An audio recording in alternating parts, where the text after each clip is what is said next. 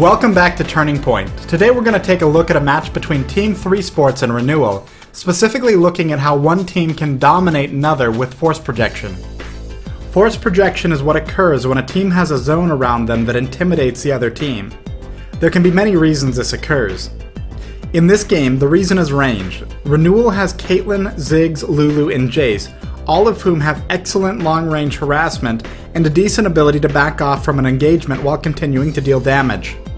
Even Cho'Gath has some moderate range with his basic abilities. Team 3 Sports, on the other hand, has very short-range champions and relatively weak initiation tools. Rengar, Udyr, and Nunu are virtually guaranteed to take significant damage before they reach the squishier members of the team. Kog'Maw has relatively long range and he could do well if he reaches full build. If his entire team plays Protect the Kog'Maw, this could be a possible strategy to win the game. But keep in mind that Kog'Maw has no strong escape, and enough burst while he's in the open will knock him out of the match.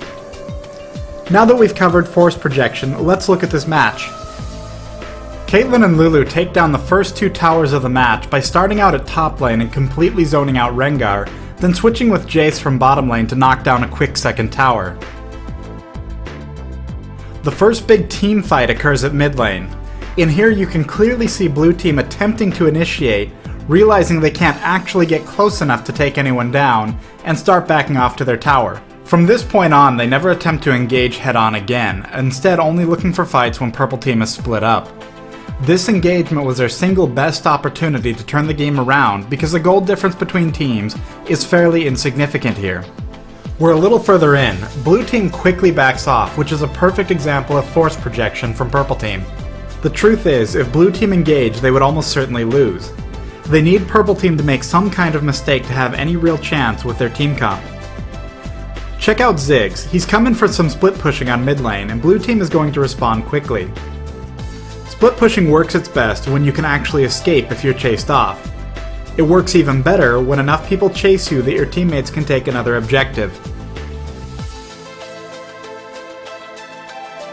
Blue team finally catches a break. After yet another push, they're going to chase purple team out, taking Lulu down as Jace and Cho'Gath get away. Meanwhile, only Anivia realized that Caitlyn and Ziggs moved in on their inhibitor the moment the chase began. This is the final tower takedown before purple team goes in for the Nexus. While Anivia has incredible zone control, especially near towers, Caitlyn has consistently been able to keep damage on structures throughout the game because of her range. Let's look at the tally just moments before the game ends. There have only been 4 total kills during the entire game. Blue team never found a favorable opportunity to engage, and they never would have unless purple team made an incredibly bad play.